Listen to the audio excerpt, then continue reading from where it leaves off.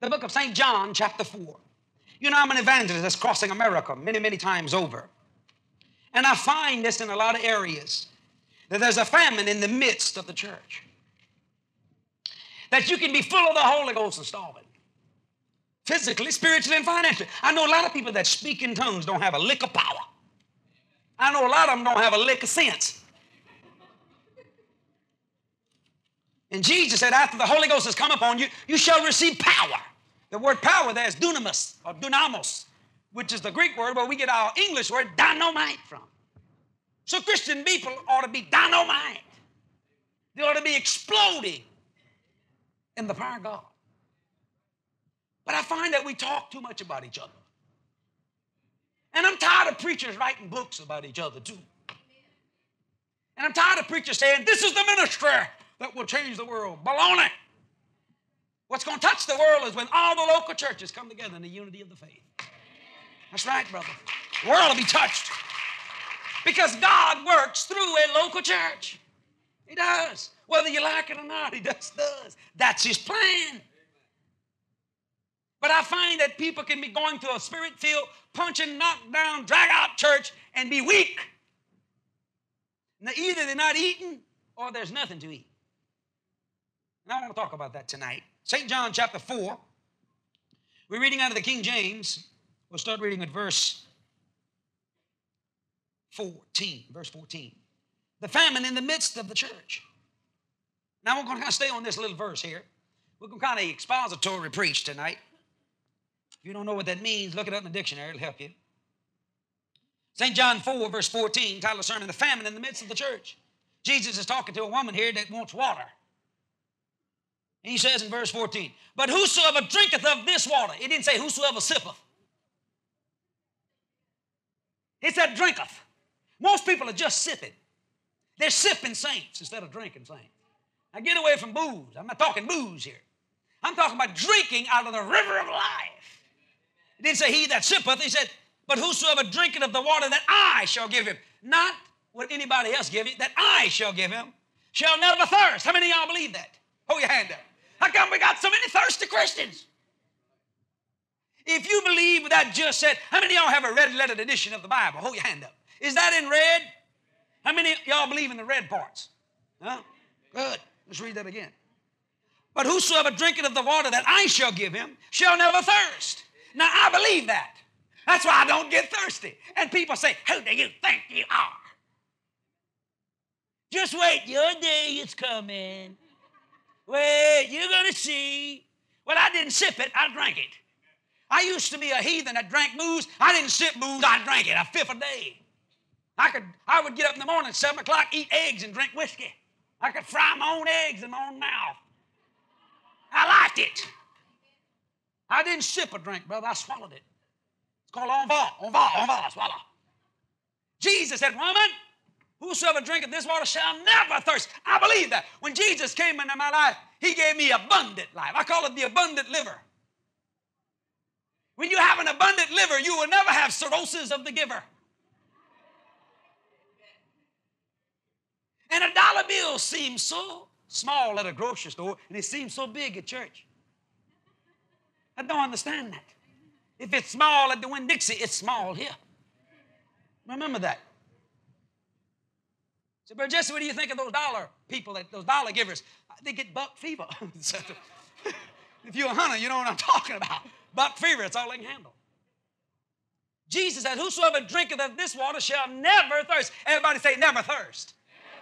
That simply means, brother, if you drink from the life streams of God, you will have a hard time getting depressed when everything's going wrong, when everything's blowing up. Jesus said, no weapon formed against you is going to prosper. He did not say the weapon wouldn't be formed.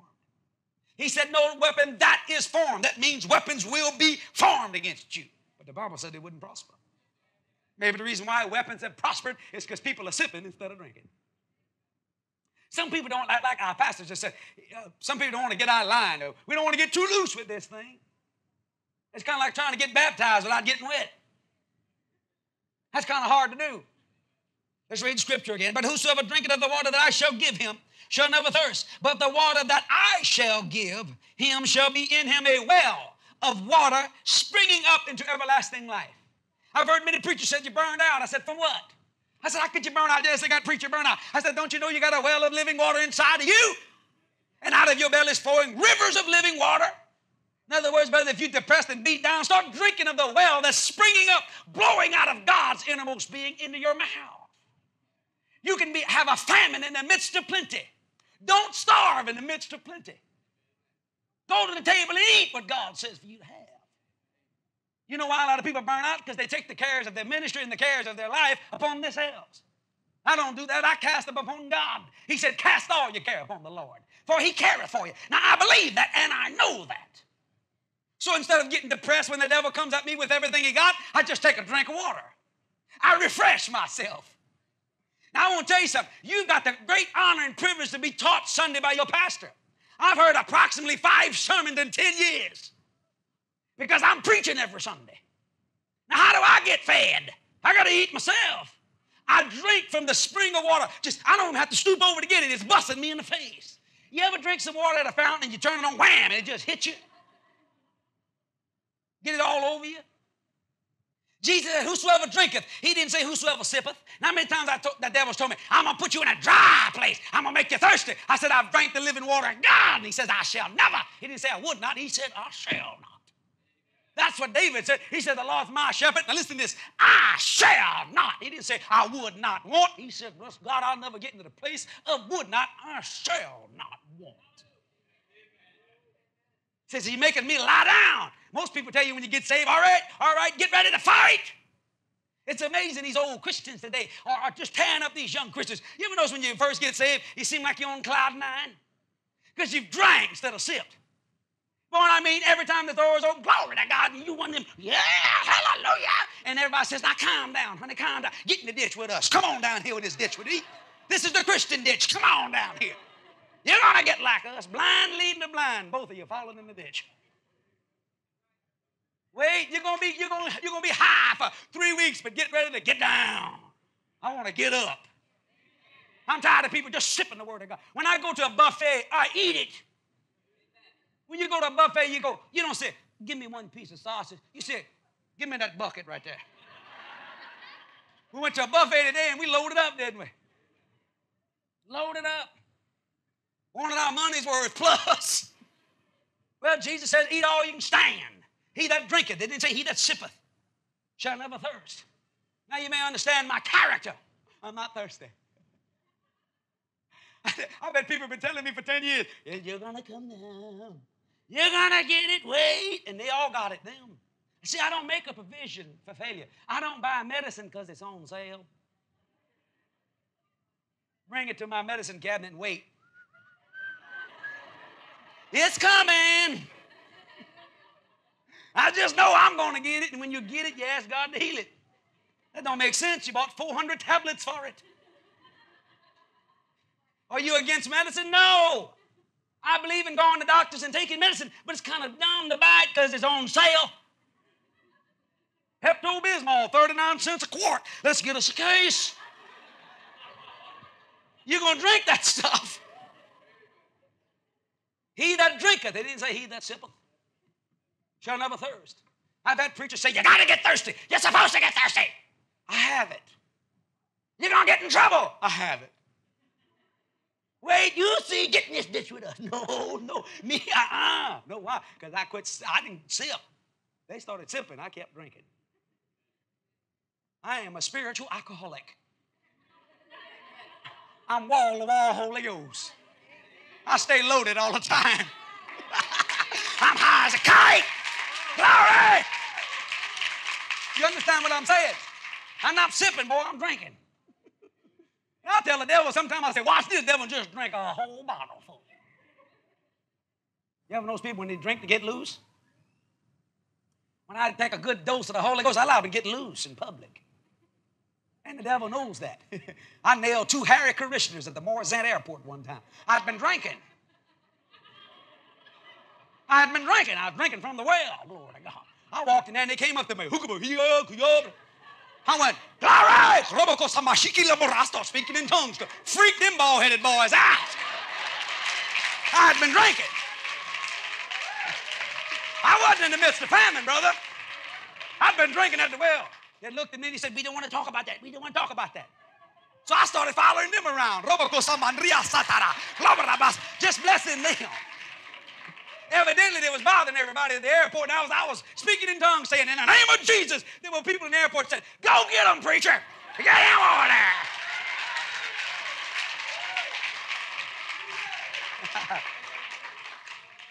Well, Jesse, why do you do those things? I've been drinking. You get loose when you drink.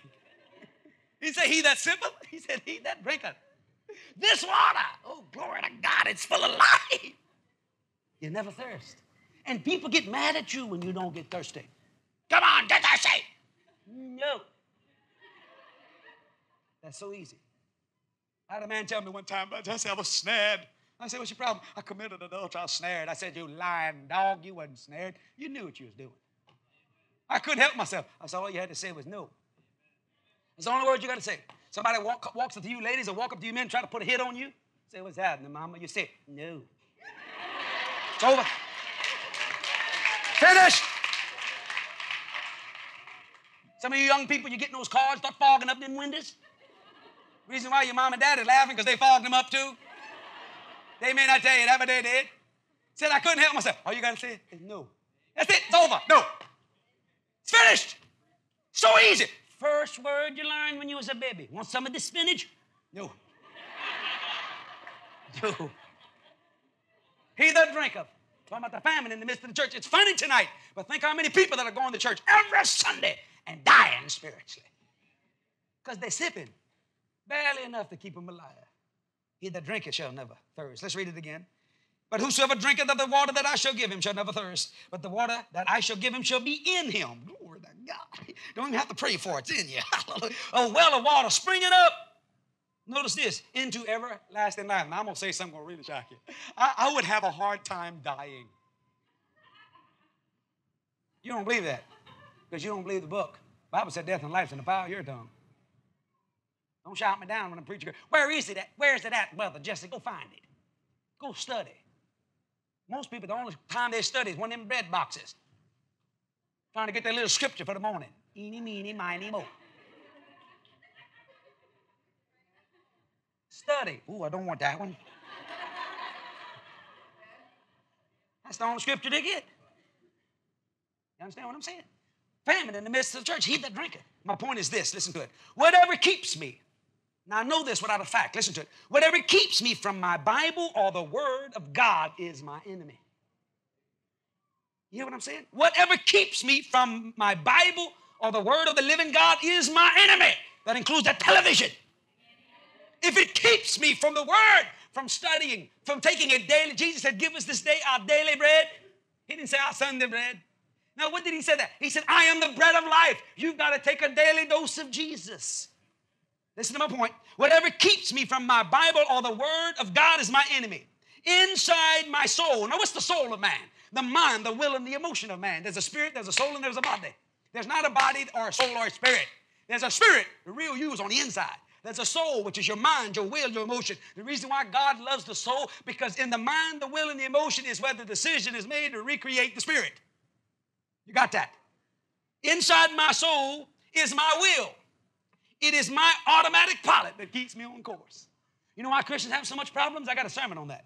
Be not conformed to this world. They've conformed to the world. But be ye transformed by the renewing of your soul. That's what it means in the original Greek. The renewing of your mind, the renewing of your will, the renewing of your emotion. You ever seen some spirit-filled people that are emotionally retarded? They don't know what to do. Because their mind has been conformed to the world, conformed to theology, conformed the way grandma done it. She could have been wrong. He said, be not conformed, but be ye transformed. Transformed. Born again. Turned around. Recreated. Your will is your soul. It's your automatic pilot that keeps you on course. I keep myself on course in the Word of God by transforming my mind, my will, and my emotion. It keeps me on course. Now, let me tell you something. It took me 24 and a half years to say, Jesus, come into my life. That was dumb, wasn't it? But I could have got saved at 5. You people that are not saved tonight, you can get saved tonight. It's your will. You're off course. Because you was created to serve God. People say, I just can't help myself. Your automatic pilot's broke. Not your will, but his be done. Listen to what I'm saying here. Whatever keeps me from my Bible or the Word of God is my enemy. Inside my soul or my mind is my will. It is my automatic pilot that keeps me on course. I was flying not long ago, and the pilot, the captain of the jet, we were flying at 37,000 feet, 585 miles an hour on an L-1011, and the pilot, the captain, came out and looked at me and said, "How you doing?" I said, "What are you doing here?" He said, "I come to say hello to you people." I said, who's flying this plane? He said, "It's on automatic pilot." I said, "Has it ever made a mistake?" He said, "Not when I'm on it. Have a good flight." He was confident in those instruments that could have failed. You can trust God better than an airplane, and God cannot fail, and most people won't ever put God in the seat because they've been conformed to the world instead of transformed. When things get tight, they hold their money. They quit giving to God. Quit charging. Quit giving the MasterCard and Visa at 18% interest. Pay your bills off. Give to God. Don't eat your seed. This is my last dollar. I ain't giving my last dollar. Don't eat your seed. Because a dollar ain't going to buy much. Plan it. You'll get it back 30, 60, and 100-fold. That ain't bad. New York Stock Exchange wouldn't mind having that. So whatever keeps me from my Bible, when the devil tries to take my time, keep me from the Word of God, I automatically put my soul on my automatic pilot. It's on course. Oh, and then when my mind or when my body wants to do something, I start looking around. Hey, let's go do this. I go to and I can't. Why? Because I'm on an automatic course to eat the Word of God daily. So I shall never thirst. See? I refuse to have famine in my life when there's plenty all around me. Are you listening to what I'm saying here? I want you to turn with me to James chapter 5 quickly. I'm going to kind of teach and preach tonight. Now listen to this. Your soul is your automatic pilot. It should keep you on course. The prodigal son. He didn't have to get in the hog pen alive. He didn't have to eat the hog slop alive. He had a daddy that was loaded to the gills. His father was going out every day looking for that boy. Not to beat him, but to put a ring on his finger and a cloak or a robe on his body. To wash his feet and give him new shoes. To give him an inheritance, another inheritance, because he got the first one. Now, his will changed in the hog pen of life. He didn't have to eat any of that. Notice he went to his friend's house and a friend put him in a hog shop. You ever had friends come over and never leave? You ever had people come over and eat everything you got? It's amazing about young girls, 14 and 15 years old. They get around boys, they can't eat nothing. Half a slice of pizza. Too much. Have a slumber party at your house with 5 of them. They'll eat you out of a house and home. But when them boys come around, my daughter told me that the other day. She said, "Dad," she leaned over, we was going to eat somewhere. She said, "Are you buying?" I said, "Yeah." She told her friend Connie, she said, "Eat anything you want. He's the El Shaddad. He's the dad that's more than enough." She said, "I like it when you buy, Daddy, because I know I can eat anything I want." She said, "I'll get away from them hot dogs and go to steak." Now when she goes out on a date, hot dogs. 1 slice of pizza. When she comes to Daddy, filet mignon covered with shrimp sauce. $22. Amaretto cheesecake. And she don't think twice. She just looked at me and said, "Daddy, produce." She don't care. She don't sippeth, she drinketh. Let me show you what God has done. He's literally opened up his wallet for his family. If you ladies here, if your husband would open up his wallet and say, "Honey, take anything you want," would you go, "Oh, I'm not worthy"? Do you have a coin purse? I take a quarter. Oh, you will reach down and then rip out the leather with the money. Come on. I got a friend of mine, he's a bank president in Houma, Louisiana. His wife loved to spend money, brother. She's a good friend of both of them are good friends. She can charge, bro. He said she can take a charge card and throw it, and it'll land in them little machines at 100 yards. Bam! Wow! He was making a joke about the other day. He said the other day she was sleeping. He said, I leaned over and put my hand on her head and began to command the devil to come out of her. I said, "Come out, devil." And he said, Visa, MasterCard, and American Express began to come out of her mouth. I'll never forget, like a fellow told me. See, she wasn't sipping, she's drinking. He that drinketh. See, her mind, her soul is on an automatic pilot to them stores. I saw the other day, what's the name of Mall Esplanade? First time she'd been there, she went, whoo, Lord, look at this place. And her husband's brother, going, control yourself, Marilyn. Now, come on, control yourself. Woo! That girl had a Holy Ghost fit Macy's. She was ready. That's true. See, such a blessing.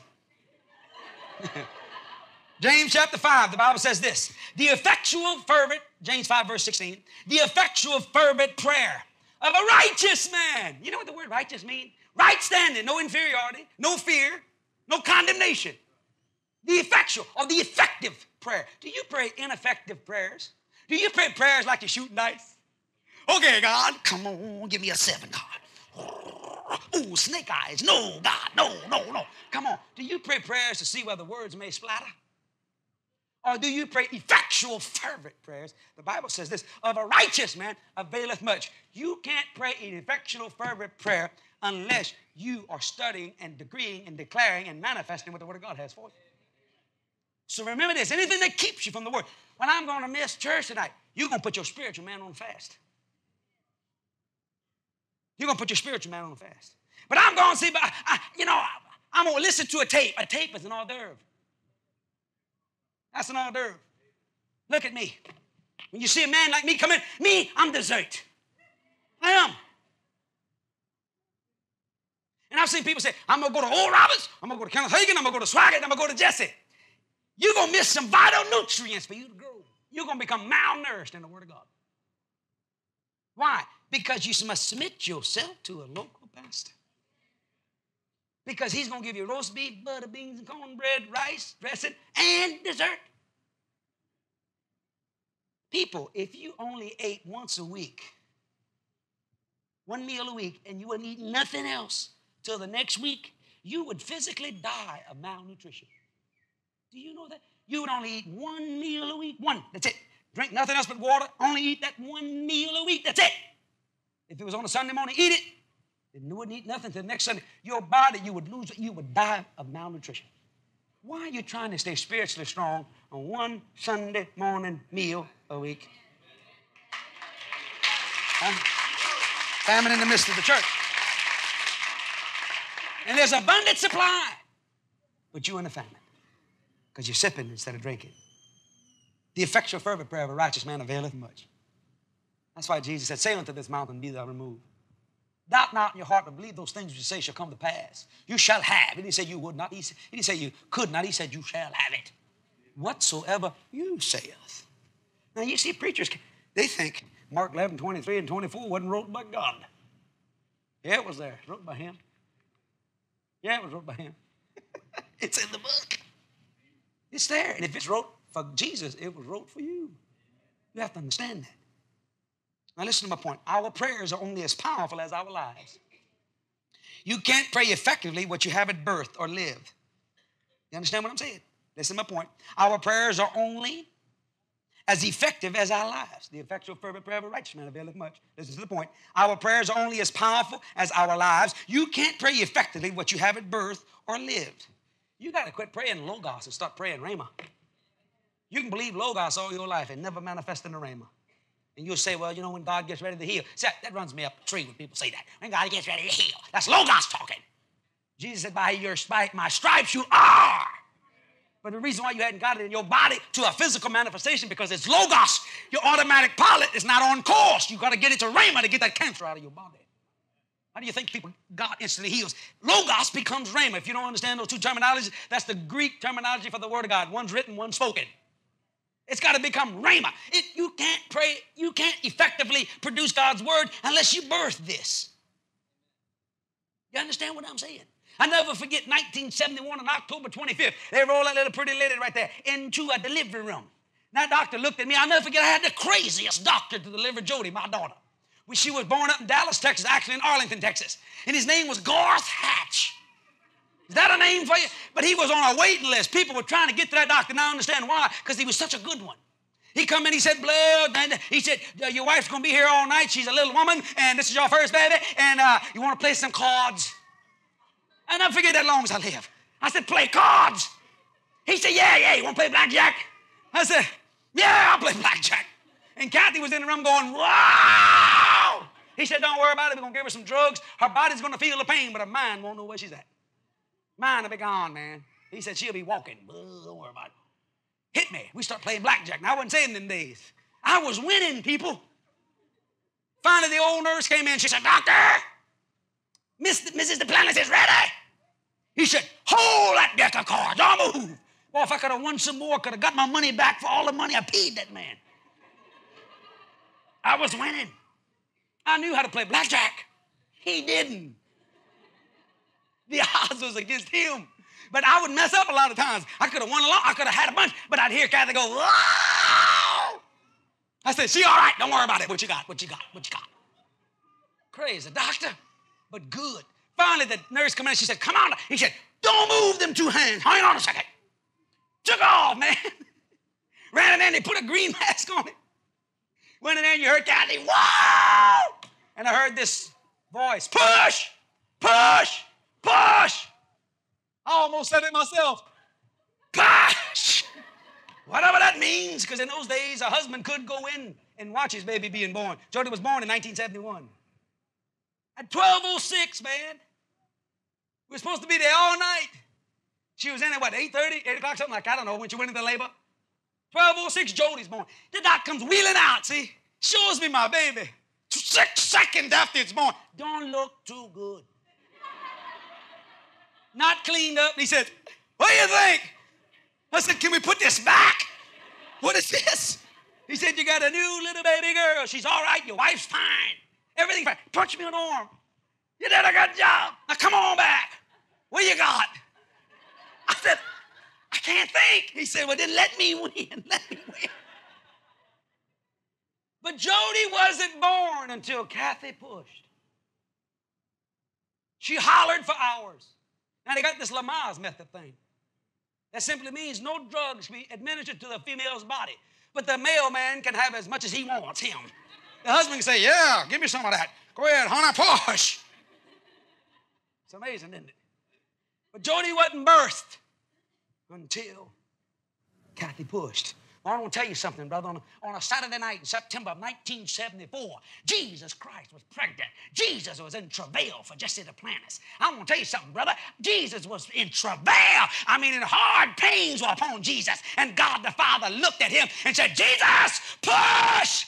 Push, push, and Jesus pushed, and out came Jesse Duplantis, born into the kingdom of God, a new baby in the Lord Jesus Christ, brother. There was no famine. I was birthed into the kingdom of God. What a blessing. God the Father was telling his son, come on, push him out. He's mine. And I was born into the kingdom of God. Pretty. That might shock some of you, that illustration. But you understand what I'm talking about. Birth is always in travail. Thanks for listening to this powerful message by Jesse Duplantis. Remember to hit like, subscribe, and the notification bell in order to be up to date with all things Jesse Duplantis Ministries. For more information, visit our website at JDM.org.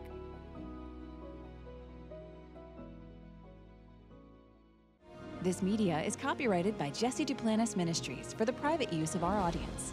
Any other use of this media or of any pictures or accounts without Jesse Duplantis Ministries' consent is strictly prohibited.